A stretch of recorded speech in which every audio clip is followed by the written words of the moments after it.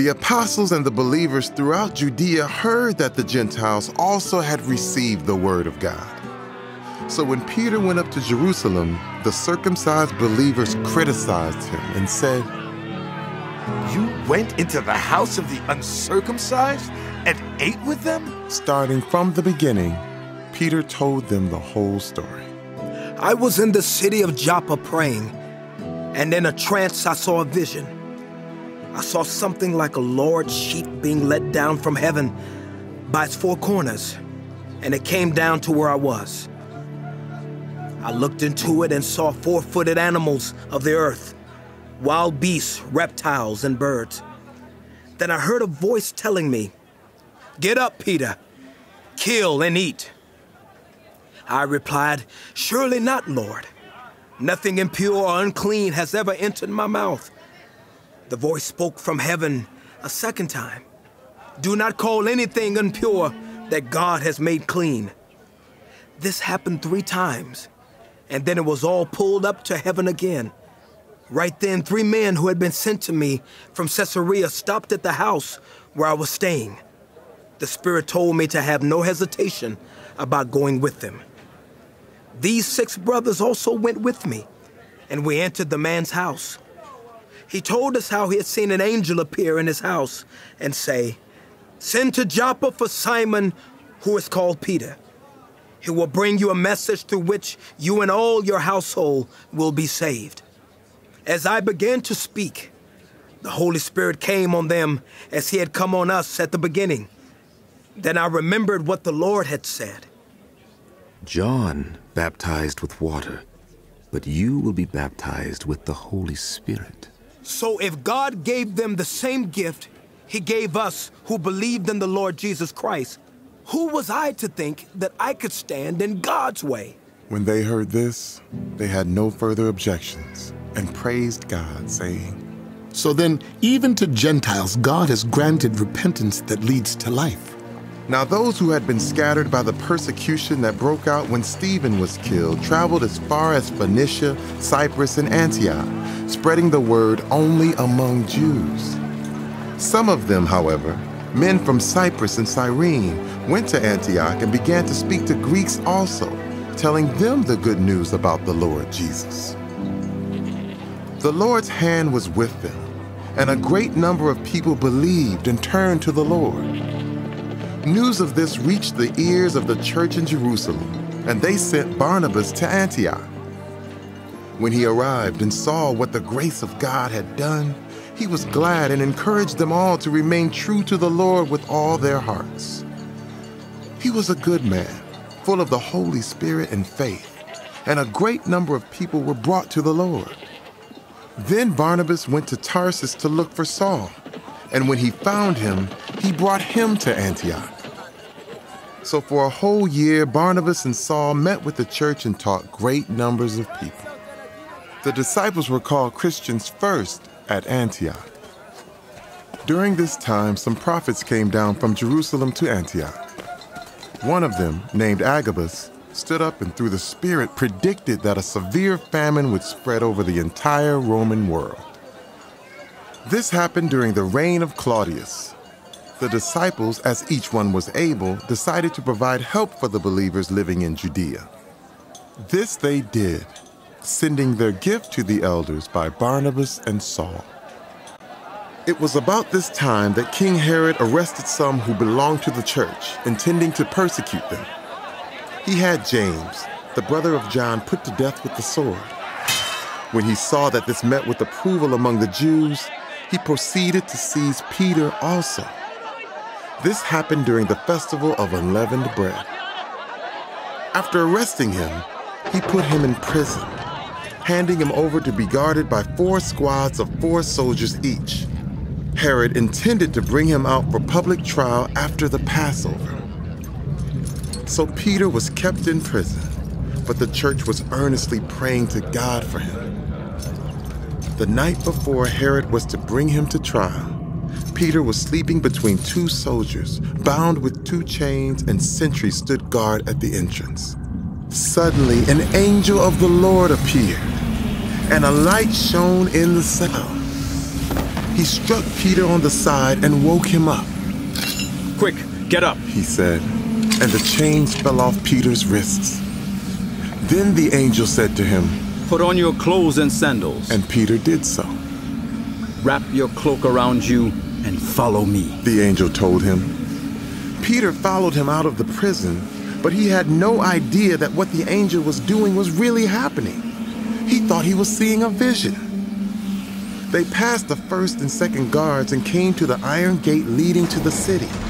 It opened for them by itself, and they went through it. When they had walked the length of one street, suddenly the angel left him. Then Peter came to himself and said, Now I know without a doubt that the Lord has sent his angel and rescued me from Herod's clutches and from everything the Jewish people were hoping would happen. When this had dawned on him, he went to the house of Mary, the mother of John, also called Mark, where many people had gathered and were praying. Peter knocked at the outer entrance, and a servant named Rhoda came to answer the door. When she recognized Peter's voice, she was so overjoyed she ran back without opening it and exclaimed, Peter is at the door. You're out of your mind, they told her. When she kept insisting that it was so, they said, It must be his angel. But Peter kept on knocking, and when they opened the door and saw him, they were astonished. Peter motioned with his hand for them to be quiet and described how the Lord had brought him out of prison. Tell James and the other brothers and sisters about this, he said, and then left for another place. In the morning, there was no small commotion among the soldiers as to what had become of Peter. After Herod had a thorough search made for him and did not find him, he cross-examined the guards and ordered that they be executed. Then Herod went from Judea to Caesarea and stayed there. He had been quarreling with the people of Tyre and Sidon. They now joined together and sought an audience with him. Having secured the support of Blastus, a trusted personal servant of the king, they asked for peace because they depended on the king's country for their food supply. On the appointed day, Herod, wearing his royal robes, sat on his throne and delivered a public address to the people. They shouted, This is the voice of a god, not of a mere mortal. Immediately, because Herod did not give praise to God, an angel of the Lord struck him down, and he was eaten by worms and died. But the word of God continued to increase and spread. When Barnabas and Saul had finished their mission, they returned from Jerusalem taking with them John, also called Mark. Now in the church at Antioch there were prophets and teachers: Barnabas, Simeon called Niger, Lucius of Cyrene, Manaen, who had been brought up with Herod the Tetrarch, and Saul. While they were worshiping the Lord and fasting, the Holy Spirit said, Set apart for me Barnabas and Saul for the work to which I have called them. So after they had fasted and prayed, they placed their hands on them and sent them off. The two of them, sent on their way by the Holy Spirit, went down to Seleucia and sailed from there to Cyprus.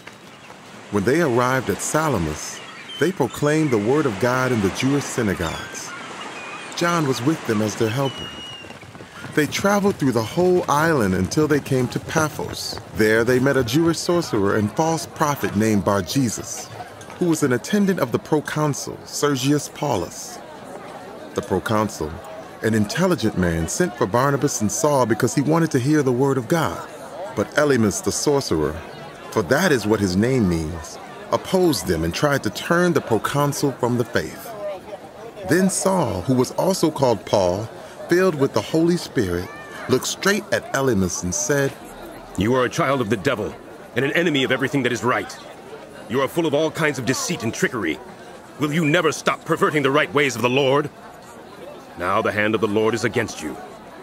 You are going to be blind for a time, not even able to see the light of the sun. Immediately mist and darkness came over him, and he groped about, seeking someone to lead him by the hand.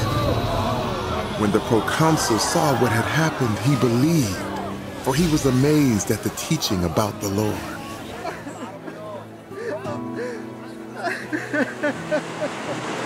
Paphos, Paul and his companions sailed to Perga in Pamphylia, where John left them to return to Jerusalem. From Perga, they went on to Pisidian Antioch. On the Sabbath, they entered the synagogue and sat down.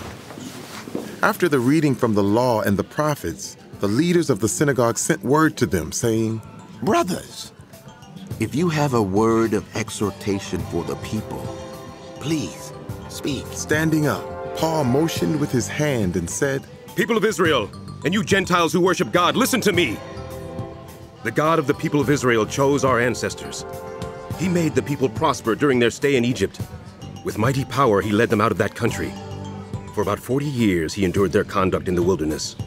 And he overthrew 7 nations in Canaan, giving their land to his people as their inheritance. All this took about 450 years. After this, God gave them judges until the time of Samuel the prophet. Then the people asked for a king, and he gave them Saul, son of Kish, of the tribe of Benjamin, who ruled 40 years. After removing Saul, he made David their king. God testified concerning him, 'I have found David, son of Jesse, a man after my own heart. He will do everything I want him to do.' From this man's descendants, God has brought to Israel the Savior Jesus, as he promised. Before the coming of Jesus, John preached repentance and baptism to all the people of Israel. As John was completing his work, he said, 'Who do you suppose I am?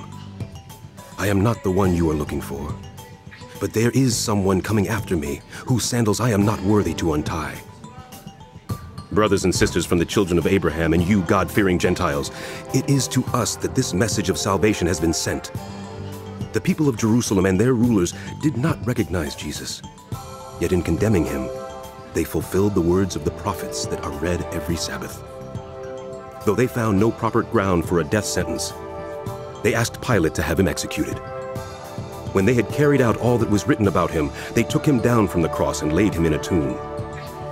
But God raised him from the dead, and for many days he was seen by those who had traveled with him from Galilee to Jerusalem.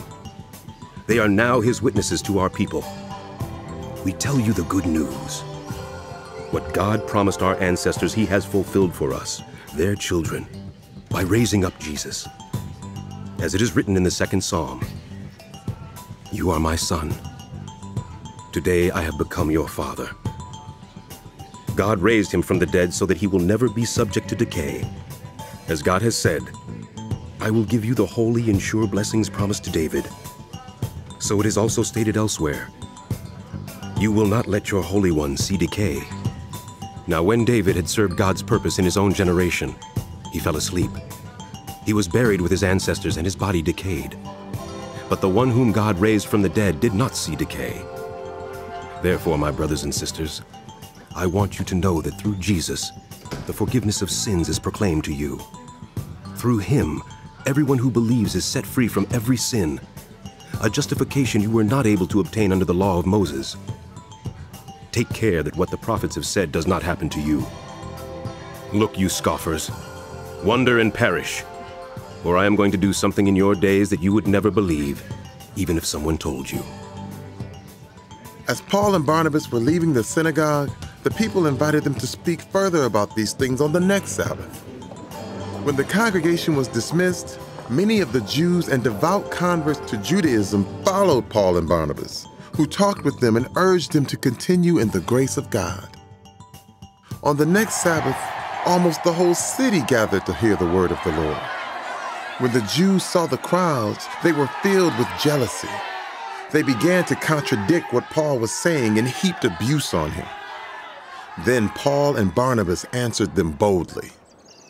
"We had to speak the word of God to you first. Since you reject it and do not consider yourselves worthy of eternal life, we now turn to the Gentiles. For this is what the Lord has commanded us. I have made you a light for the Gentiles, that you may bring salvation to the ends of the earth." When the Gentiles heard this, they were glad and honored the word of the Lord, and all who were appointed for eternal life believed. The word of the Lord spread through the whole region, but the Jewish leaders incited the God-fearing women of high standing and the leading men of the city. They stirred up persecution against Paul and Barnabas and expelled them from their region. So they shook the dust off their feet as a warning to them and went to Iconium. And the disciples were filled with joy and with the Holy Spirit. At Iconium, Paul and Barnabas went as usual into the Jewish synagogue. There they spoke so effectively that a great number of Jews and Greeks believed. But the Jews who refused to believe stirred up the other Gentiles and poisoned their minds against the brothers. So Paul and Barnabas spent considerable time there, speaking boldly for the Lord, who confirmed the message of his grace by enabling them to perform signs and wonders. The people of the city were divided. Some sided with the Jews, others with the apostles. There was a plot afoot among both Gentiles and Jews, together with their leaders, to mistreat them and stone them. But they found out about it and fled to the Lycaonian cities of Lystra and Derbe, and to the surrounding country where they continued to preach the gospel. In Lystra there sat a man who was lame. He had been that way from birth and had never walked. He listened to Paul as he was speaking. Paul looked directly at him, saw that he had faith to be healed, and called out, "Stand up on your feet." At that, the man jumped up and began to walk. When the crowd saw what Paul had done, they shouted in the Lycaonian language, Zeus, the gods have come down to us in human form. Barnabas they called Zeus, and Paul they called Hermes because he was the chief speaker. The priest of Zeus, whose temple was just outside the city, brought bulls and wreaths to the city gates because he and the crowd wanted to offer sacrifices to them. But when the apostles Barnabas and Paul heard of this, they tore their clothes and rushed out into the crowd, shouting, "Friends, why are you doing this? We too are only human like you. We are bringing you good news, telling you to turn from these worthless things to the living God, who made heaven and earth and sea and everything in them. In the past, he let all nations go their own way, yet he has not left himself without testimony. He has shown kindness by giving you rain from heaven and crops in their seasons. He provides you with plenty of food and fills your hearts with joy." Powerful are you, Hermes. Even with these words, they had difficulty keeping the crowd from sacrificing to them. Then some Jews came from Antioch and Iconium and won the crowd over. They stoned Paul and dragged him outside the city, thinking he was dead. But after the disciples had gathered around him, he got up and went back into the city. The next day, he and Barnabas left for Derbe. They preached the gospel in that city and won a large number of disciples. Then they returned to Lystra, Iconium, and Antioch, strengthening the disciples and encouraging them to remain true to the faith. "We must go through many hardships to enter the kingdom of God." Paul and Barnabas appointed elders for them in each church, and with prayer and fasting committed them to the Lord, in whom they had put their trust. After going through Pisidia, they came into Pamphylia, and when they had preached the word in Perga, they went down to Attalia. From Attalia, they sailed back to Antioch, where they had been committed to the grace of God for the work they had now completed. On arriving there, they gathered the church together and reported all that God had done through them and how he had opened a door of faith to the Gentiles. And they stayed there a long time with the disciples.